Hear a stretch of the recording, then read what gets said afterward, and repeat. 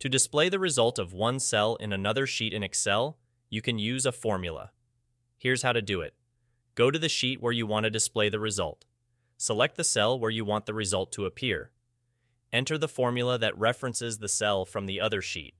For example, if the cell you want to display is D14 on sheet 1, you can enter the following formula.